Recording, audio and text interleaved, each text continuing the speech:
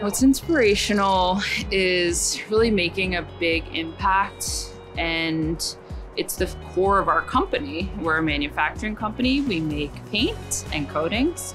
And so being able to have an impact where, you know, sort of the sauce is made.